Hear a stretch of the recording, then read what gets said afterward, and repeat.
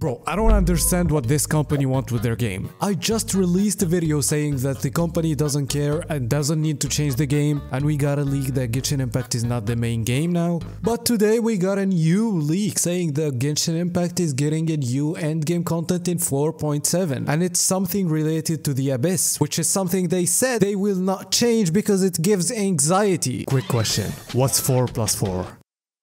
Wrong! This video is sponsored by lootbar.gg. If you want to top up in Honkai Star Genshin with cheaper prices only using your UID, Lootbar is the best place. Because Lootbar is highly secure, fast, and has so many discounts. For example, if you want to buy 6k Genesis Crystal, you have to buy them for $100 in Genshin, but here you buy them for $85. You can even save more than $100 if you buy some bigger bundles. And it's recharging through the official channel with Hoyoverse, so even if you have a double top-up bonus, you will get it. Make sure to click on the link in the description if you wanna get more discounts and make your account at lootbar.gg. Anyway, back to the video. 4.7 comes out at the start of June. That's almost the time where Withering Waves comes out. Let's put people that defend Hoyoverse aside. What does Hoyoverse think about Genshin Impact? Do they really think that the game isn't a priority? Because this is not the first time that they do something like that. They did that almost 2 years ago with Tower of Fantasy, when people started hyping the game, and before 2 months of the game coming, they released the best cinematic in Genshin Impact, which is the Fatui cinematic. It's like, oh guys, look, we have a story now, we're gonna talk about the main thing that you want. I mean, that's crazy. I saw so many people talking about this new leak, so many people saying this leaker is trustworthy. I don't want to talk about leaks and show a lot of things, but this is actually concerning. Like, what does Hoyoverse really think about the game? If they want to save the game and they want to kill the hype, are they like afraid of Withering Waves? Oh, so you're not happy because they're gonna add endgame? What a hypocrite, I fucking knew it, guys, look at me, I'm so bait. Shut the fuck up. I'm happy about adding endgame in Genshin, but I would like to see something changing in Genshin Impact. The endgame content is always something good. If Withering Waves actually succeeds, we're gonna see some good changes in Genshin Impact. But if we take Hoyoverse intentions aside, we're just playing Genshin, right? I think adding endgame in Genshin is always good. More content for players will never be something bad. Maybe it's finally the step in the right direction. Maybe if people like this edition, if it's actually cool, I do hope that so many people play this, and maybe Hoyoverse will finally see a positive response for the first time from players and probably make more endgame, who knows? Yeah, because imagine, I just fucking love the game, guys. Like, I'm just one of you. I want to play Genshin Impact. I don't know what these people mean by stop playing Hoyoverse game. No, I just want to play the game and enjoy it. That's why I wanted to improve. Oh yeah, you can't understand that. You're a retard. Because I want to talk to the people that are so excited about this. Please, you have to understand, it's saying that something with Abyss is coming, so it might be not a new Abyss. Maybe the Abyss is just changing now. Maybe they saw how in Honkai Star Rail you just need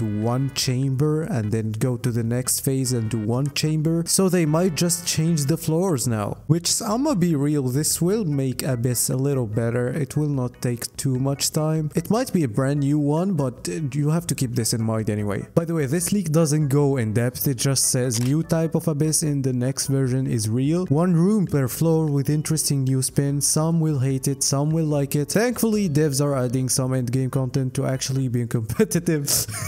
You might ask me then, what are the endgame modes that you guys want? Okay, I'm not using a script now. I'm just gonna think about any game mode and things. Okay, I can think now about, for example, social system. I know it's not an MMO, guys, but AFK Journey just did this. It's not an MMO. They have a mode that you can play solo and kill some monsters. Same things can happen with your team, and the members of the guild also can do that. They can make another Abyss, but it will be just co-op with another person. Just one. Okay, it's not an MMO, don't cry, Genshin, just one. They can also, for example, add some rare bosses that do spawn in the map, and they can, for example, give you some loot. This loot is a new currency that you can use to buy an artifact with some stat that you like the modeling resin in Honkai Star Rail. Speaking of Honkai Star Rail, they can also add something like the simulated universe. It's not gonna be that hard to add it. Challenging boss fights that are just fun, just like the hologram in Withering Waves. waves. I don't know, bro. They can add so many things. It's not that hard. They made $70 million on a dry patch the last month. But look, this also does prove that this company can be moved by some type of pressure. It might actually not only be because of weathering waves, but to quote a great man, as if a YouTube video is gonna do anything about it. Yeah, right.